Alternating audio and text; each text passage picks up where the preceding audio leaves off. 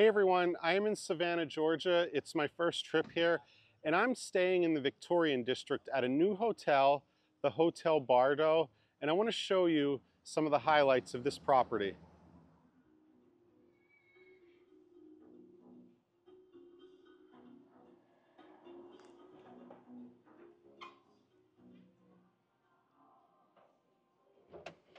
So I'm sitting inside this little mochi. I don't even know if I'm pronouncing that correctly because I've never seen one before, but this is used to transport people around the property. And there's even a sign on it that says for rent.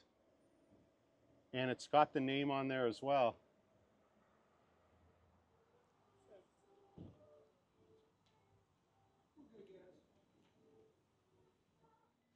The Hotel Bardo is modeled after the Amalfi Coast. I'm in the waiting area right now. So this is where you could wait if you want to get a drink. There's a bar right across from me.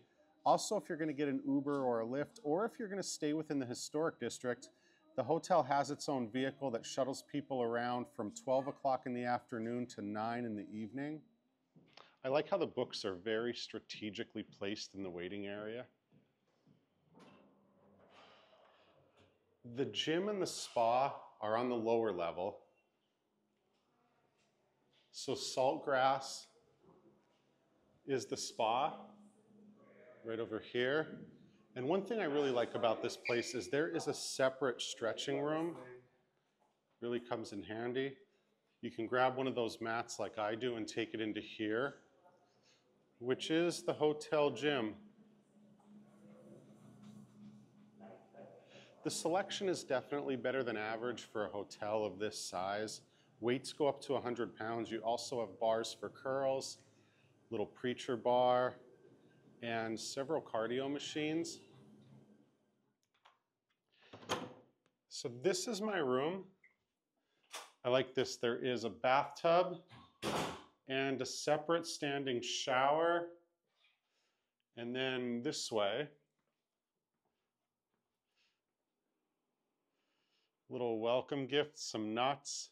And this is one of the things I really appreciate. There's an espresso machine.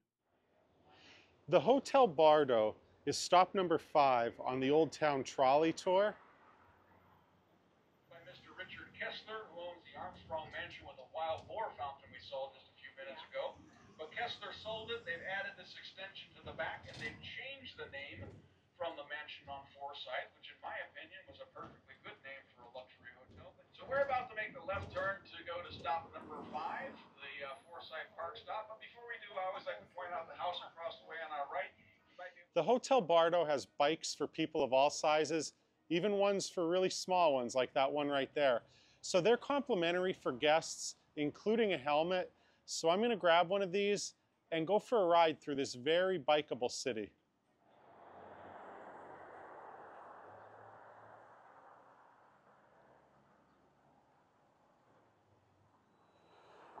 Forsyth Park is right across the street. It is the largest park in Savannah's historic district.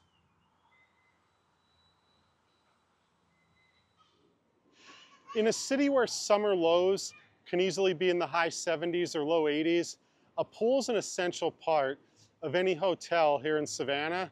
And the Hotel Bardo has this one right behind me. Now there's no hot tub at the Hotel Bardo, but as they point out, if you ask, you don't really need a hot tub when it's 90-some degrees outside in the summer.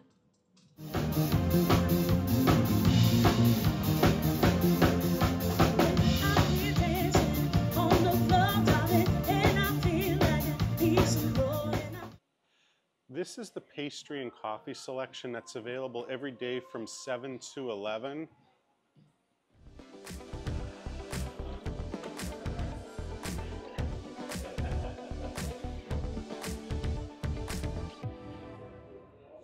So this is the menu, and Saint Bibiana is the patron saint of hangovers.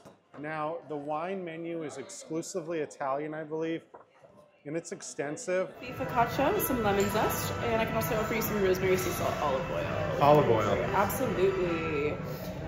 Here we are, sir. Please enjoy. Next would be the grilled calamari, top of a tomato base.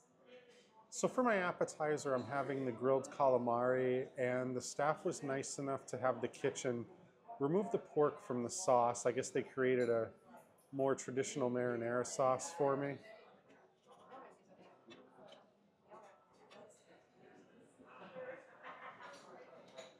The calamari is very tender. Definitely taste the garlic in the sauce. I would say the sauce has a strong taste, but so does the calamari. MEZZALUNA for you. So your half moon shaped pasta stuffed with DELIZIA with a white wine butter sauce, some porridge chanterelle mushrooms, parmesan, and watercress on top. So my pasta course is going to be mezzaluna, which is taleggio stuffed with mushroom. And there's a generous serving of Parmesan cheese on top, and this is watercress. So I definitely prefer stuffed pasta, and this one's very thin.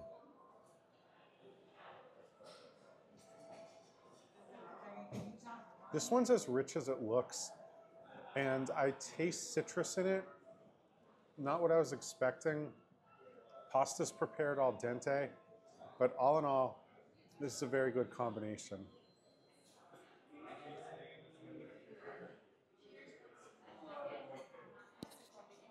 have your grilled BRANZINO. This will be based in a Mediterranean fennel anise butter sauce, and then it has some garlic oven roasted tomatoes on top. I also have a side of grilled zucchini for you with some Calabrian chili salsa verde. Thank you. I'm having the Bronzino for my seconde. The reason I'm having this is because 3 different people recommended it. One was my server, and then there were a couple others that when I mentioned I was coming here, they said you have to try the Bronzino. So leave a comment, I'm curious. Would you eat this with the skin on or the skin off?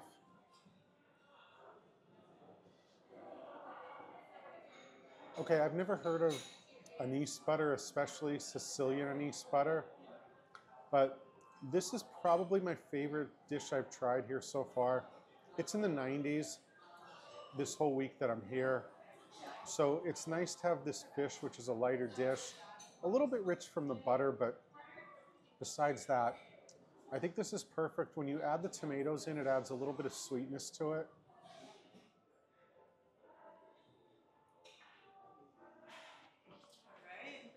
The lemon olive oil cake for you.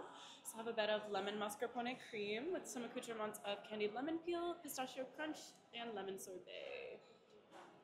So no matter how this lemon olive oil cake tastes, I think it deserves a prize just for the presentation.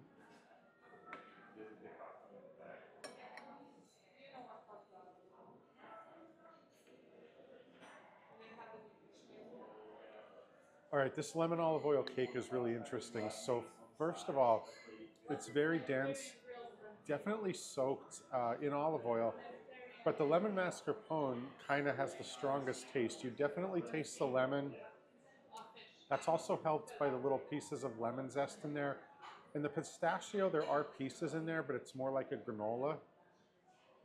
Okay, I'm gonna rank everything I had. Number 1 was definitely the Bronzino. A little bit salty. I love the anise butter. Perfect for this time of year. Number 2 is the lemon olive oil cake. That's really memorable. I would love to get that recipe. Number 3, the calamari. Really liked the red sauce. It was nice and tender. Number 4, I would say the mezzaluna. It was very rich. I like the mushrooms in there. Kind of heavy for this time of year when it's 95, 96, 97 degrees outside. Thank you very much for watching. If you like this video, please subscribe. I got more trips coming up soon. I'm heading down to Ellicott City, Maryland, Washington, D.C. Second trip down there this year. Also heading to Orlando, Florida, Portland, Oregon soon. First trip there. I also have a California trip in the works, so I hope you get to come to Savannah. Stay at the Hotel Bardo. This is like a little resort within an old city. I look forward to sharing more videos with you soon.